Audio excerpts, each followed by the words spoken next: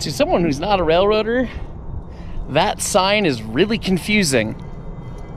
Yeah. It's one of those things that you don't think about as a railroader because it's part of your everyday gig or part of your job, and it just becomes part of the terminology that you don't even think about. Do not hump. It sounds a little suggestive, doesn't it? Well, it's actually got a very practical meaning and a very practical purpose, and it has to do with a type of train yard called a hump yard. That's right, a hump yard. Within the hump yard, many trains are humped every day. Many cars, hundreds of cars. There's metrics about how many cars can be humped within a single day and a single shift by a single crew. It's kind of an impressive and important thing, but what does that actually mean? Because it sounds like crazy talk so far, right? Well, what it actually means is that they push the cars up and over a hump.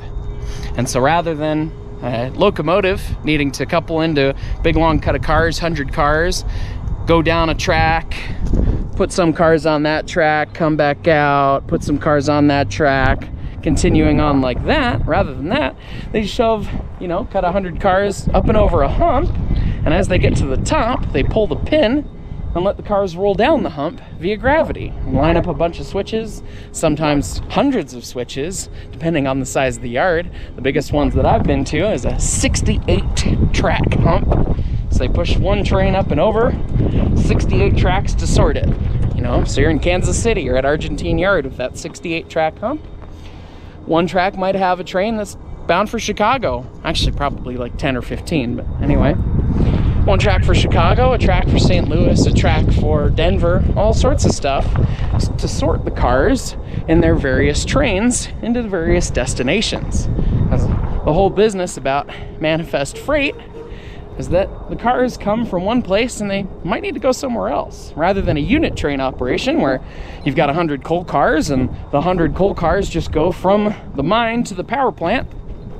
You have a situation where you've got 15 cars for Chicago, 20 for Denver, 30 for Seattle, whatever it is, and you got to sort them into their destination. And that's done at the hump. But now why do the cars say do not hump?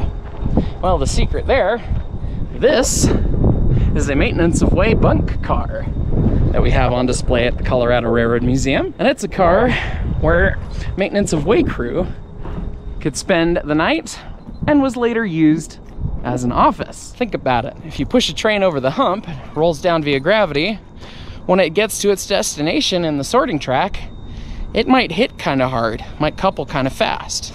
There are special devices called retarders that are built into the track that slow down the cars before they couple up, but sometimes it can be a little rough. If you had somebody who was sleeping in the bunk, they got sent over the hump, I don't think they'd appreciate it. Same goes for cars that are holding automobiles, cars that are holding fragile things, all sorts of stuff like that. They all get marked, do not hump. So it's less silly and suggestive than you think, and actually a very practical thing, and just an example of railroad terminology that doesn't make a whole lot of sense to the public. So hopefully that was a little informative to you. And special thanks to my sister who is out here on vacation. And this video's in debt to her because she pointed it out and said, "What the heck does that mean?" And I said, "It's a hump yard." You don't know what a hump yard is? Oh yeah, right, not a train person. Thanks for watching, guys.